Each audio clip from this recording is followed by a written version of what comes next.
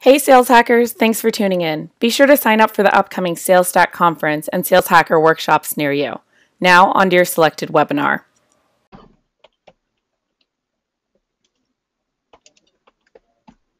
All right, so thanks for joining us today.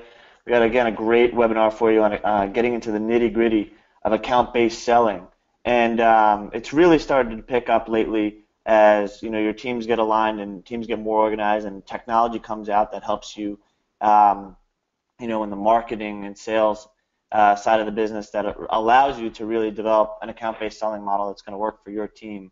And so we got a couple of the best minds in the business on this right now that are leading teams that are doing this really well, whether on the sales or the marketing side of the business. And obviously those two things have to be really well aligned for account-based selling to work for your company. So I'm going to let everybody introduce themselves. I'm Max Altschuler, CEO of Sales Hacker. Obviously you're here so you know who we are, but I'm going to let Jason kick it off, and then Tony, and then David and Don. Jason, tell us a little bit not only about yourself, but for some context, kind of who you're selling to, average deal size, and size of your sales team. And this way, the audience can get some context around the answers that you provide to more of the account-based selling questions that we'll get into in a little bit. Absolutely. I guess my name is Jason. I am the Managing Director of Sales Development at Datanyze. What we do is essentially we're a sales development solution, so we help people uncover companies as well as contacts so that their sales teams can be a lot more efficient. What were the other two questions, Max? Yeah, so give us a little bit about the size of your sales team. What industry and company sizes are you selling to, and maybe the average deal size would help. Yeah, I mean, the typical companies that we sell to right now are SaaS-based companies. Anywhere from a marketing automation type company to an ad tech-based company. We just launched a mobile solution, so we're able to track mobile technology. So we're kind of getting into a new space, which account-based selling is actually going to play a pretty big part in terms of how we structure our execution for that vertical. Our average contract size right now is between, depending on the product, but 12 to 15K. And the sales team just hired a bunch of new people, so the SDR side, we're 15. But overall, we are 25. How many SDRs do you have per account exec? Right now, we're actually doing an automated round robin style, but if we were to pair them up, which we'd be considering, so we have 15 SDRs and 10 AEs right now. So awesome. Right now, again, we're doing automated round robin through Salesforce, so we don't really pair anybody up currently. Excellent. Tony. Cool. Hey, everyone. I'm Tonni Bennett. I'm from Terminus. We have an account-based marketing platform. Today, my sales team is pretty small. There's 6. We typically sell to any B2B company that we find the most traction in SMB to mid-market. Exact employee size doesn't really matter. Typically, technology and financial services companies. Any company that's a bit more forward-thinking in our marketing strategy is a good fit. Our average deal size ranges from 12 to 20K.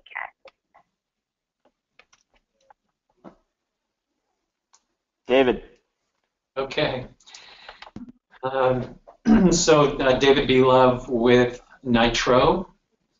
We are a document productivity application, and we're the first and largest competitor to Adobe Acrobat in particular, with our Nitro Pro product. So as far as who we sell to, we typically sell to companies that have a lot of knowledge workers. So that could be in the medical vertical or financial, even government, any organization that has a lot of knowledge workers that are dealing with documents. Sometimes we call them document factories. As far as average deal size goes, we range from people going to our website and buying downloading an application for $159 to $1 million deals. So it spans from individuals to SMB to mid-market to enterprise. And so as far as the Salesforce goes, we're broken up into those.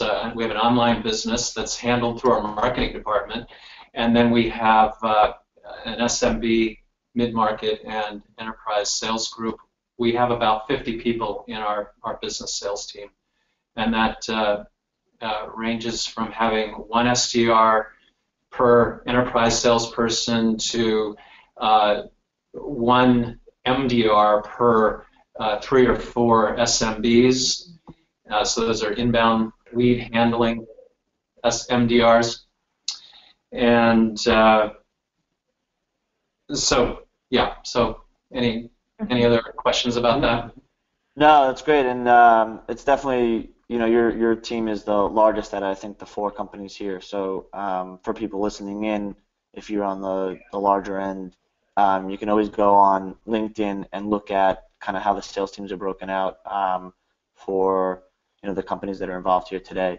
But that's some good context for people listening. And Don, we'll let you introduce yourself as well.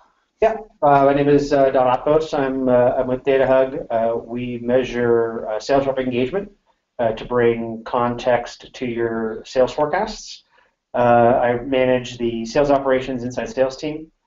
Here we have about 10 folks across all our offices worldwide. Typical industry we sell to, my team is focused on kind of the mid-market group. So we're really focused on companies that are in the 200 to 1,000 range, kind of the business-to-business model with at least like a month-long sales cycle, typically 10K or higher on average deal size. Our typical deal size is 25 to 35K.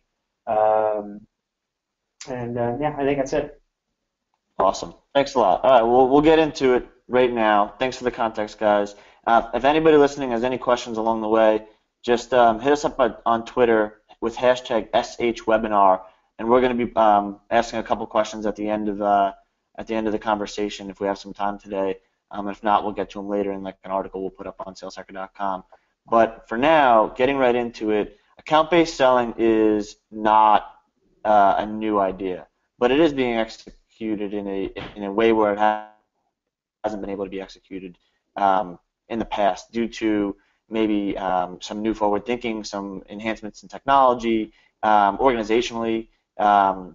You're able to do things a lot more efficiently. So, Jason, why don't you start us off, and then we'll go Tony, David, and Don. Account-based selling, how is it different from account-based marketing? How are you seeing this differentiate from the marketing side of things? Yeah, I think when you can have your sales team focus on a specific group of companies, I think you can get a lot more traction a lot quicker, right? So with marketing, it's more you're doing a lot more like ad-based stuff, trying to target specific types of companies. But there's kind of more of a catch-all. Not saying it's not a bad thing. I think it's definitely good to have the marketing side. But on the sales side, I mean, with the whole evolution of the SDR, who can really go in and hone in and kind of start bringing up a lot more deals quicker.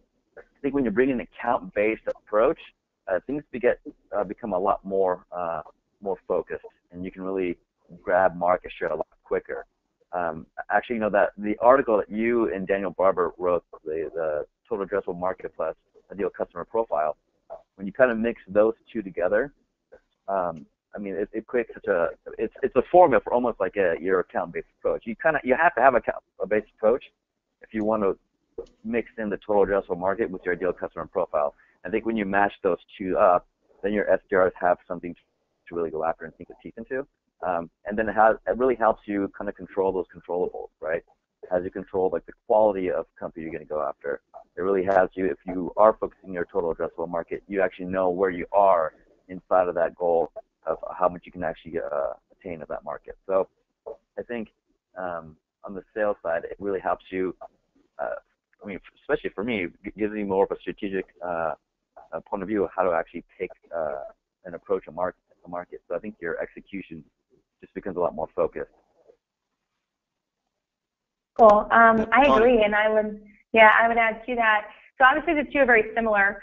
Both require taking an account based approach to all of the strategies that you're using. So instead of just looking at the lead level, which doesn't provide context, you're starting with the company first that you want to go after. So obviously they're similar in that sense. I think the key differences are the way that each part of the organization actually executes this. To Jason's point, on the marketing side, it's going to be more through things like digital advertising, even content marketing and email marketing. But the marketing team will take an approach where they're trying to get in front of as many potential decision makers in that account as possible with their marketing efforts. On the flip side, sales is going to be a lot more specific. So their approach or their channels are going to be phone, email, and hopefully social media. They're going to take a really aggressive approach when they're getting into an account, maybe starting with 1 or 2 contacts in the company, hitting them really hard with that message, and then maybe migrating to other key decision makers in the company to try to get a meeting. So I think both are really very similar and have the same goal in mind. It's just the 2 teams will use different channels to reach that same audience. Yeah, I think at the highest level, you have to make sure that both the sales team and the marketing team are aligned on kind of what you're targeting. I know when we've taken this approach, we always, sit down together to make sure that, you're looking at what exact industry you're going after, what size you're going after, and then from there, figuring out what that list of accounts looks like, so that both the marketing and the sales team are aligned on the names of the companies that you're really focusing on. I think that's an important piece. Yeah, I guess from our perspective, there's what we're learning is that it's very easy to skim.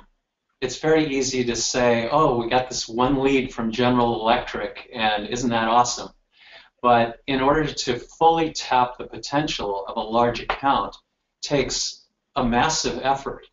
And so just thinking in terms of running a campaign against one account, like a General Electric or any other large company, is it's a big task, and you have to take it seriously, and you've got to involve all aspects of your organization. You need to know whether, first of all, whether anybody at General Electric is buying your stuff already, and leverage that. You need to know if those people are buying your stuff and submitting trouble tickets. You need to know if they're trialing your product but haven't bought yet. There's so many things that you can learn about a large account.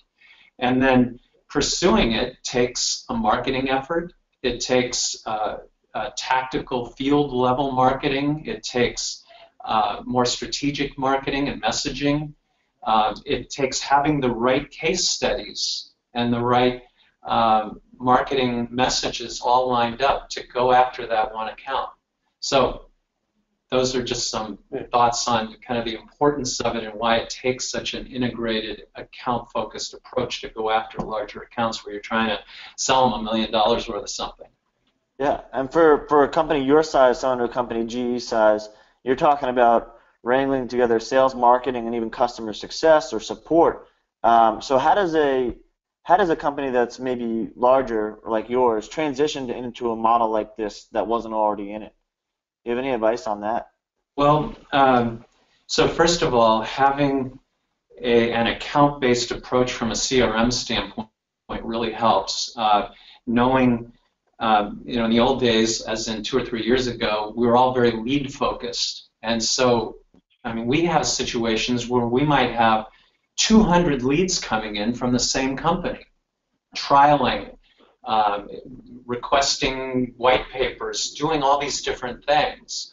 And a salesperson or an SDR might not even know that. So being able to connect the dots is really important.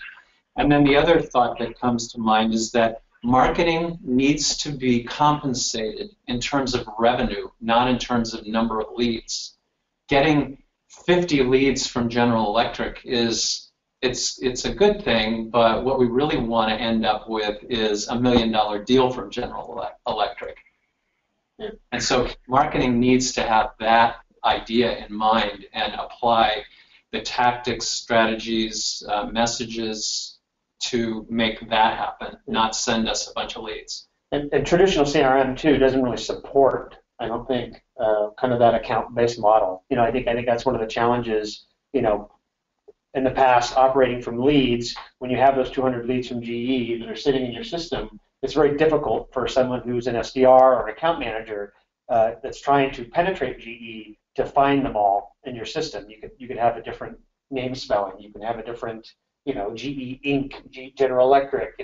It's very difficult to really kind of crack that in the beginning using traditional CRM today, I think. Yeah, so just one example is that many marketing automation systems now know to update the contact records that are associated with an account, and that sort of information is tracked within an opportunity record or multiple opportunity records. So taking an account-based approach to your CRM system has a profound impact on your ability to create a picture of everything that's going on within an account, knowing all the cases, knowing all the contacts, knowing their roles, knowing all of the opportunities, knowing all the things they may have purchased in the past. All of that needs to be integrated into a single view so that you can prospect appropriately. Yeah, and Tony, coming from a company that's in the marketing space around this, I guess what are your point of views on how those two things can align, how marketing is helping with the account-based selling and how to transition into that from scratch? Yeah, it's I don't think it's a totally new way of thinking. It's a slightly new way of thinking. I think the key is, I keep a background at Pardot. I sold marketing automation for several years. With the rise of all this great lead-based technology, it really tempted marketing teams, especially, but even sales teams and SDR teams to move towards focusing on leads. The lead could be from a terrible company or could not be a good fit, but hey, we got our lead number, right? And so I think now marketers and sales teams are really realizing the need to focus back on that account approach. And so I think it starts by sales and marketing coming to the table together and having a conversation. Obviously first, who do we target? What types of companies? When we come to an agreement on that, we have to sit down and figure out the best way for sales and marketing to continually communicate about who's going to be contacting which accounts on which channels. So if sales and marketing are both taking an account-based approach but don't really know what the other is doing, that's bad news. And so to David and Don's point about the CRM, that's really key. So for us here at Terminus, I meet with my CMO at least once a week to talk about our account-based strategy. We make sure that our sales team is very diligent about marking things in Salesforce appropriately so that marketing knows who they are able to touch. So any accounts that are at a beginning level stage with our sales team, marketing will be running our own Terminus advertising campaigns to them, but will not be sending any email marketing messages. They're leaving that to sales. Once sales has gone through their touch points, if they're not able to get in touch with anyone, they'll change it to like a nurture status, and then marketing can begin to nurture them and send more emails and content.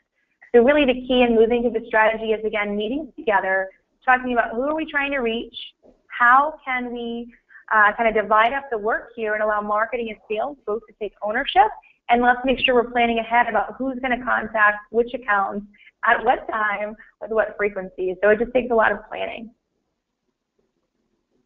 Jason, do you have anything to add?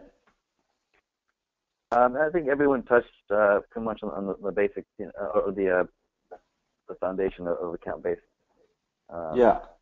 selling and marketing. But again, it just really creates a lot of alignment between customer success, marketing, and sales. And I think you start having a team or a company that works a lot better together versus marketing doing their thing, sales doing their own thing, and customer success doing their own thing. So I think once you have an account-based approach, everything runs a lot smoother. Kind of like you mentioned, if you have downloads coming in from a company, because for us, we work with really large companies, and sometimes some departments don't even know that they're our customers. So on the customer success side, opportunities for upsell, it's just a really important thing to have an account-based approach, because then the customer success manager is aligned with the AE, and then they can work together to upsell that company. So yeah, that's probably the only thing I would like to add. But other than that, I think they covered it pretty well. Cool. Yeah, I have a couple of other things that I can add when you're ready, Max, about what we do to keep track of these accounts.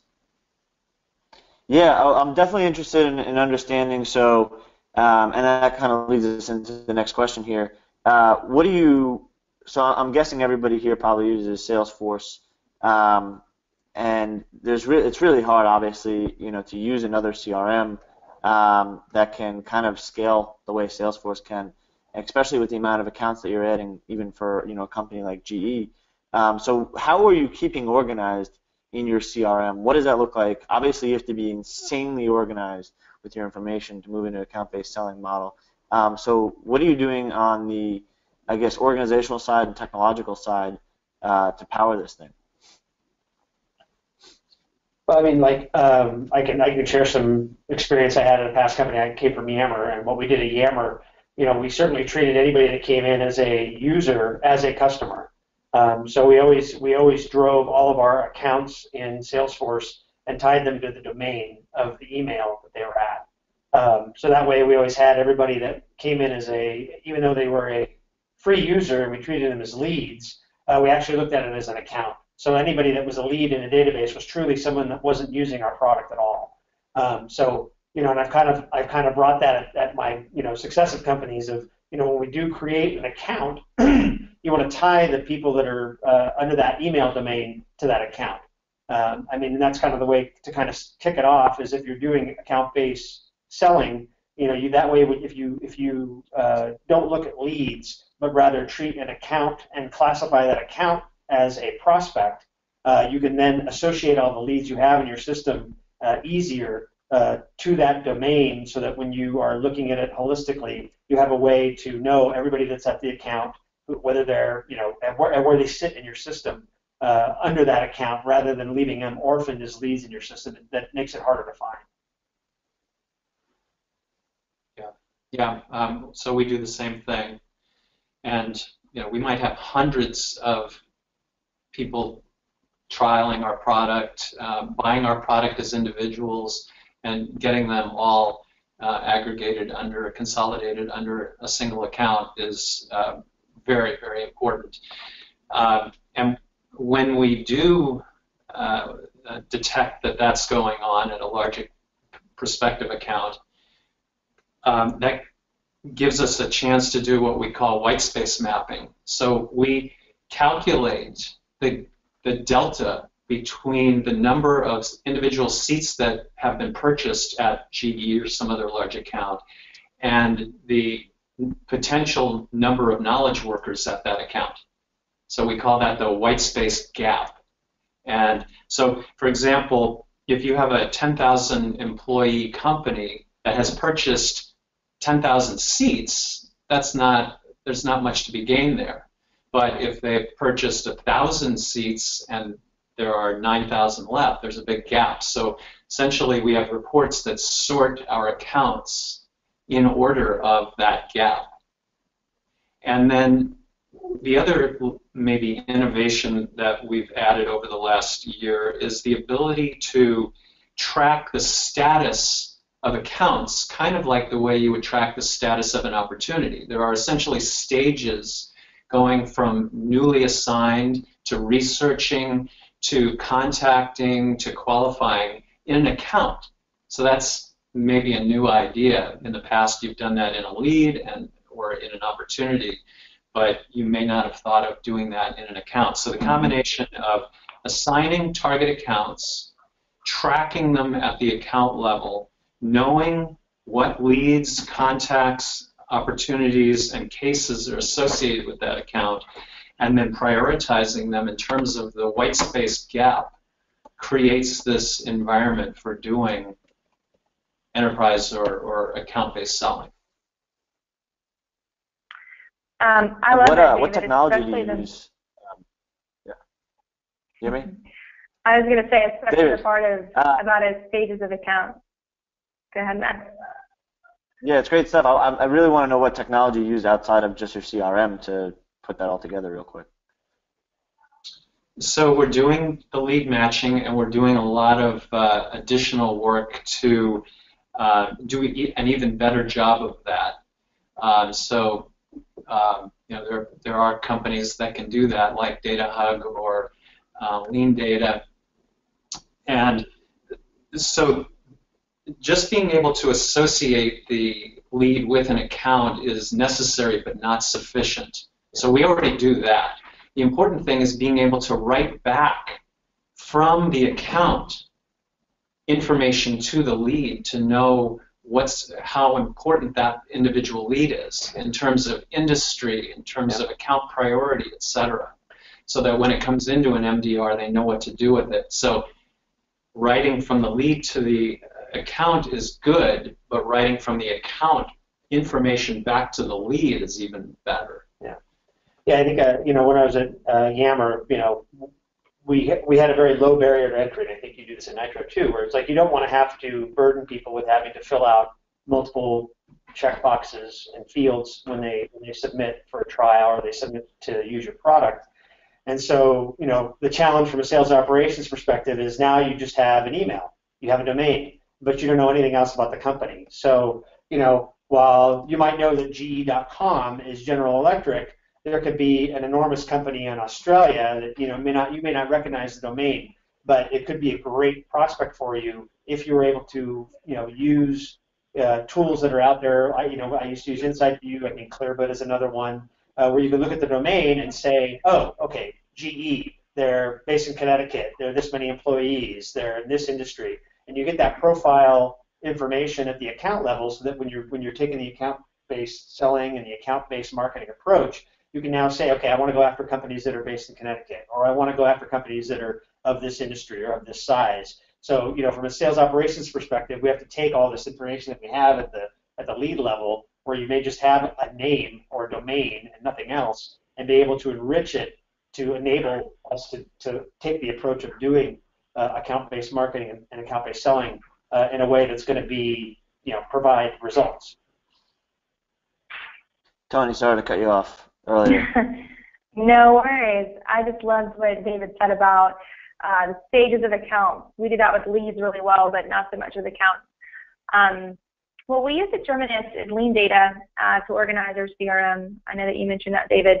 We use it heavily. It helps us not only to, when we get a new lead, to have it route immediately to the account that's already existing, but we can put all kinds of assignment rules and things in there. It also shows up on a lead, account, or contact record so that the sales team, the SDR team can all be in communication about who's already working an account. So for us, that's been really vital. In terms of technology, I'd also say Salesforce has been really great for us. We use Salesforce Prospector on the data intelligence side to help us find contacts. It pulls from LinkedIn, so it does a pretty good job of giving us a feel for company size as well as who the key players are in the company, and then it can push the data right to Salesforce, or then Lean Data takes it and routes it to the right place. So we have a pretty good setup there. And then in terms of contacting those accounts, we use Salesforce other products, Cadence, to help organize there. So we found that not only is it important to be organized in your CRM, but also in that outreach process. So we never want a scenario where two salespeople are both calling into the same company, or any kind of errors or mistakes calling into current accounts. So the Cadence tool has been really helpful for us as well to see not only what is already being worked, but in helping us to organize our outreach within those target accounts. The other thing that I'll just add to that was good, Tonni. Thanks for elaborating on the lead data piece of it too. Is that in the past, I would say that many organizations, even enterprise selling organizations, have been reactive in terms of identifying specific accounts to go after. I think the best way to do it these days is to populate your CRM with the 5,000 accounts that you want to go after and enrich them. And so you're starting from a base of essentially the complete population of potential accounts that you want to go after.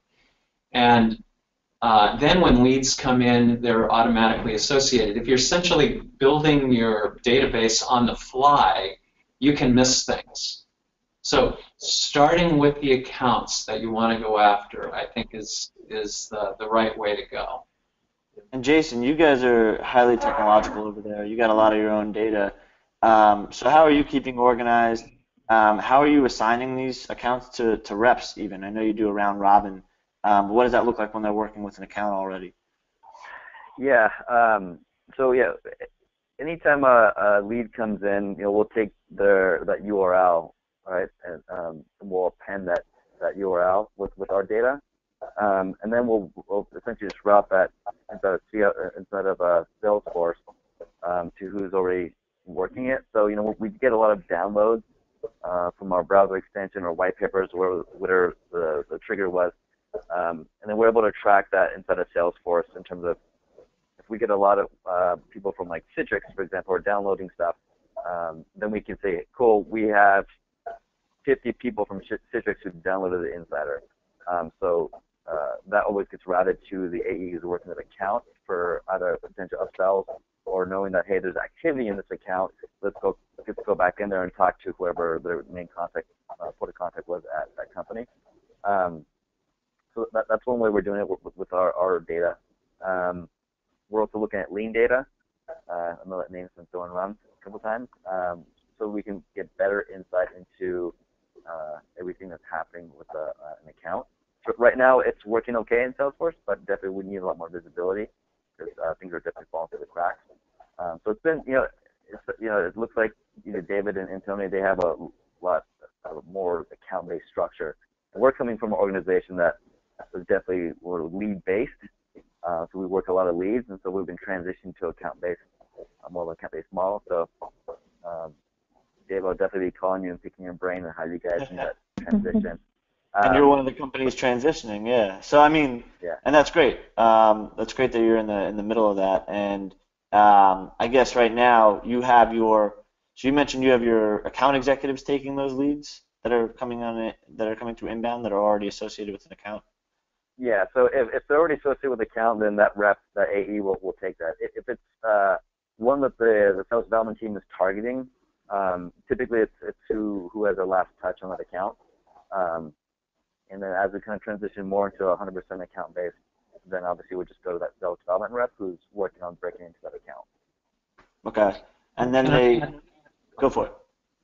Go for it. So the other thing that I was just going to throw in here, playing off of what Jason was saying about being sort of lead-centric, is that I think over the last 3 or 4 years, there's been a transition from MDRs in particular, but SDRs as well, and in other words, inbound versus outbound DRs, focusing on transferring opportunities, not leads. So what that means is that it's part of the MDR's responsibility and the SDR's responsibility to aggregate all of the leads and present the salesperson with one opportunity. So now we're thinking of the fact that GE has had 14 different people inquiring, trialing, downloading white papers, attending webinars, doing all these things as one opportunity, potentially. Or maybe it's 3, I mean, who knows, but we're creating one bucket of money from all of these different disparate activities or behaviors. And it's the SDR, MDR's responsibility to find those people in your system and associate them so that the account manager or the account rep doesn't have to do that work. Exactly. It's a major role and a great service, the concierge service provided by the XDR. Yeah. To take we're actually going through that process right now, but with a pretty big player in the market right now is that the SDR, it really is he's identifying every potential opportunity inside of that account. And to be honest, an account executive hasn't even been on any of the calls we've been on. And he's been on 3 calls already. You're really just uncovering, hear the key players, hear what the opportunities look like. And then again, an account executive hasn't even spoken to these people yet. that he's been there sitting down and listening, so he can be involved with what kind of conversations are happening. But really, is that SDR there who's really taking the time to cultivate this lead and look for the opportunities inside of all those opportunities inside of that lead, because there's going to be 5 potential teams that we can talk with inside of that company. So yeah, to your point, that they definitely spot on. Yeah, I can add one more little bit of, if you got a minute, Max. Yeah, go for it. The other thing that we've really been working on, and I know Don has been working on this too, is the idea of having account-specific messaging. So, up until recently, we were very focused on doing vertical market-centric messaging, but now we want to take it down one more level and have messaging that appeals to not just a particular persona or particular vertical, but messaging that appeals to a particular person in that company. So, for example, telling them, did you realize that 43 people within your organization have downloaded a trial of our product and that you're eligible for our 25-seat discount? That's account-centric messaging. Those types of messaging really are the most effective at getting the responses back.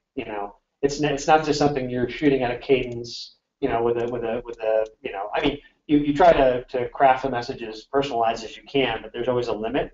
But when you do something like Dave's saying, where you can actually pinpoint to the account the level of usage and benefit that they're going to get with responding to your email, I mean, you can't ask for a more compelling message to reply to. Yeah, that's powerful.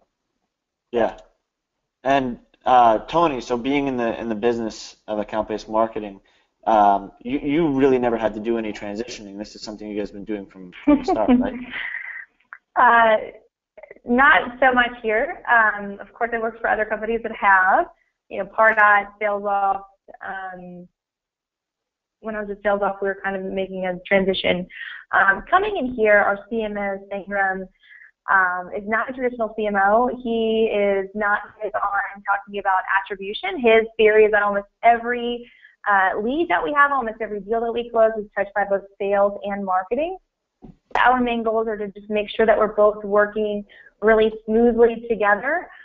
So no, when I came in, the sales organization was almost non-existent and have really helped to build things up. And Sangram and I from the very beginning have said we want marketing to be able to support sales and provide air cover. And to do that, sales has to be very organized and be able to communicate with marketing which accounts they need to be targeting and how they need to do that.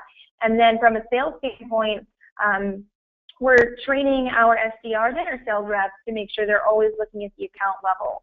So I've worked for organizations in the past where we were given a list of 100 leads, and it's just call these leads and see what you can make happen. But it doesn't provide any context as to what's going on in the account. And so, to David's point, let's say they were already a customer or using a free trial of yours, you're just calling a lead and not using that knowledge. You're missing out on a lot of opportunity that you could have.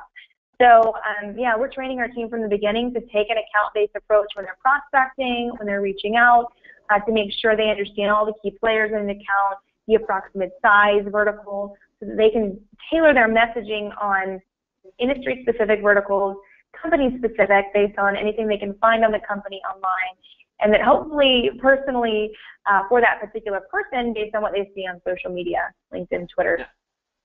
And the reason why I'm interested is because back to David's point about, okay, 43 people downloaded this white paper and you reach out with that as a salesperson. How do you differentiate what marketing sends out and what sales sends out? So what kind of what context or information is included?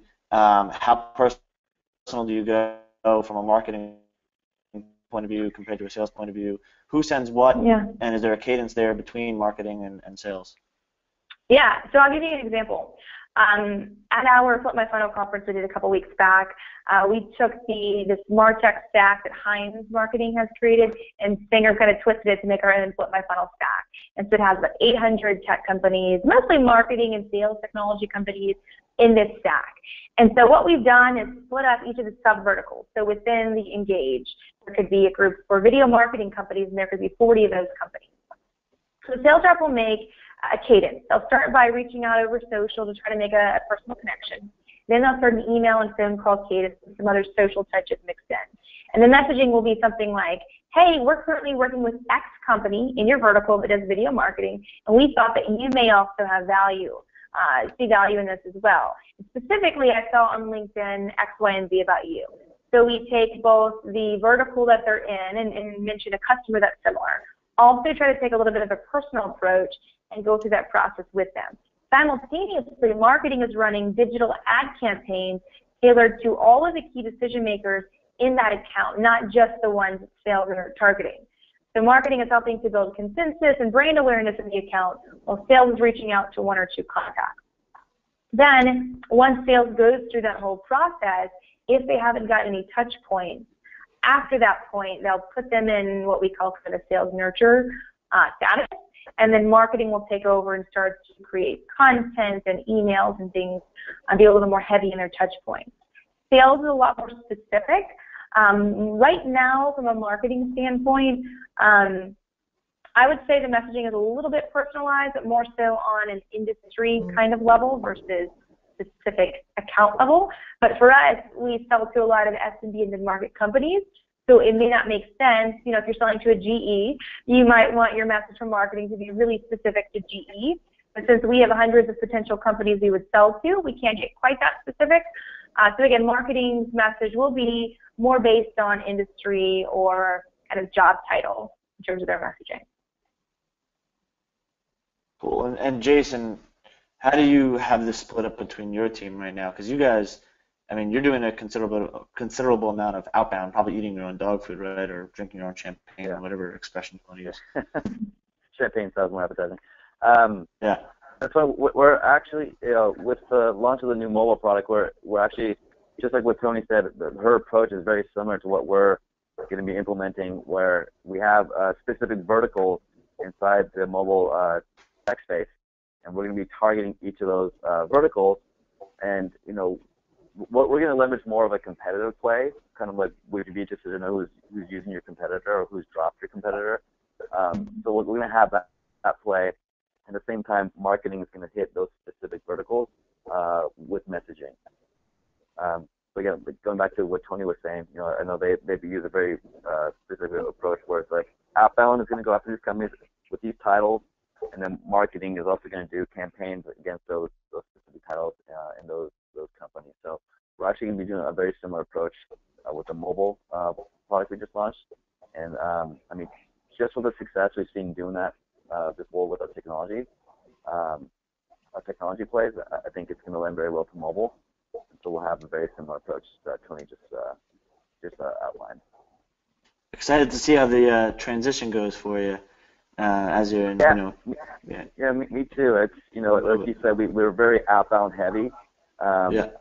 And I would love to see a little more. I think the account-based approach is going to help us move up market. I think it's very important for companies to want to move up market and go after the big companies to really implement an account-based approach. I think it's going to be a lot less messy if you go that route versus just outbounding and trying to hit everybody, anyone without thinking about what is your approach and what's your objective. You'll have to keep us posted on the LinkedIn community and the Sales Hacker community on LinkedIn. Let us know how it goes. I'll do a little diary of sorts to kind of keep people afloat where we're bumping up against challenges. Perfect. And you know who to speak to. You got some people here who can help you out. We got some questions from the audience, so we'll do. Let's go with this one first. So, Don, your account-based selling approach. Who owns the SDR team, sales or marketing? What are you guys going with? It's sales. SDR reports into sales. Usually the handoff for us is once the lead comes in, you know, it's a marketing responsibility to do the lead generation. Once the leads are in the system, it falls under the SDR team. SDR team is under sales. Okay. Tonni, You mentioned it takes a lot of planning, weekly meetings to make this effective. How much time is spent on planning versus executing on a weekly basis? And how? And I guess I'll add to that. How are you planning? Is that one-on-ones or what does that look like? Yeah, great question. It's funny, coming from other companies that did not take this approach, we probably spend more time on planning. But I think when we actually run the campaign, it's a lot quicker to get the campaign running, and they're a lot more effective. I wouldn't say it has to take tremendous time. My CMO and I meet for at least 30 minutes a week. Sometimes if we have a new campaign we're going to try, and we're practicing some new messaging and really thinking through, hey, let's try something new here, and it may be an hour, but usually 30 minutes to an hour a week. And making sure we're on the same page about the campaigns we're currently running, trying to come up with new ideas about how we can work together on new accounts, new verticals. Say my team says, hey, we really want to reach out to X vertical, then I can go during our weekly meeting and say, all right, we're going to start a campaign in a couple weeks to these types of companies. Can you help to provide some content that's more specific? So it's not intense planning, it's more just meeting to make sure that we're on the same page about what we're doing and strategizing together on how we want to reach certain types of companies.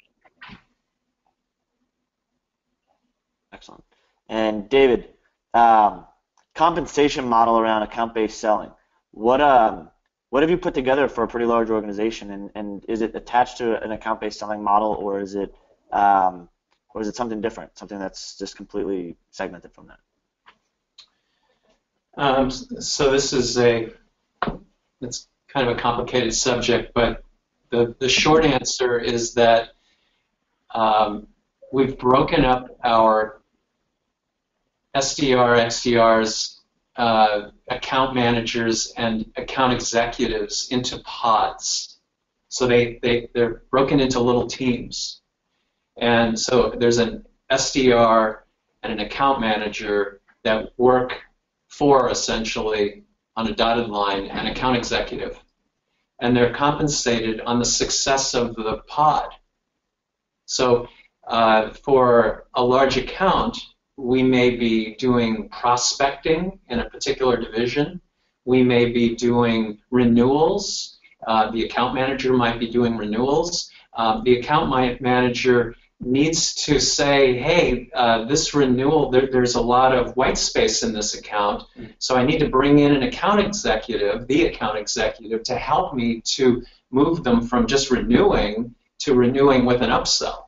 So the short answer, I guess, is that they're compensated on the success of the account, not on some individual transaction. Okay. Does that help? And that's the individual rep that's working that account, or the team of people that are working that account? All of them are incented to maximize the success of their pod and their accounts, the accounts that they're assigned. Very interesting. And then with the last question for you, Jason. So you're doing the transition right now. How long did it take for you to see early results, and I guess what prompted it? I think what prompted it was that Outbound team. So that's kind of funny. So what prompted it was my team. We're at the point where we have to produce so much net new. It feels like all the time. It's a lot of pressure, and we've been spending a lot of time building this pipeline. But then what happens is, if the AE team gets used to net new, that's all they want. So what we noticed is all the pipeline that we were building month over month, a lot of it was disappearing because it's like, account executive can only handle so many accounts, so can only think about it and be top of mind of a certain number of accounts. And so we started noticing that a lot of stuff was kind of just disappearing or in nurture, but there were solid accounts, so they were like perfect fits. So that's what initially prompted it for us, was that we wanted to be able to really make sure we're hitting those really key accounts, those perfect fits and wins, and that we weren't just letting them disappear. So that was kind of what kind of triggered it for us, is to make sure that we're always cultivating those perfect companies, that the ones that we really want to sell to. And you're seeing results? early on? Yeah, I think so. I mean, I think it's still early to say that we're seeing massive results, but I think for the ones that we are focusing as an account-based approach, I think we're seeing some good traction. But I think it's still probably a little too early to be able to say, yeah, we're having this much success, it's amazing. I think organizationally wise, yeah, it's a big difference. Cool. Yeah. Well, thank you all for taking time and helping us out here and answering these questions and having this great conversation with us. So thanks to our panelists. Thanks for everyone for chiming in today. If you have any more questions, write them in at hashtag #SHWebinar on Twitter. We'll try and get them answered for you. We'll have this recording posted on saleshacker.com later this week, and we'll have the podcast version available as well, so you'll have video, audio, and then hopefully some questions separately that we can answer. But you know where to reach everyone if you need to. Everybody's on LinkedIn. Thanks again for joining us, and thanks a lot, guys, for Thanks. staying on. Thanks. Thanks, Max. Take care.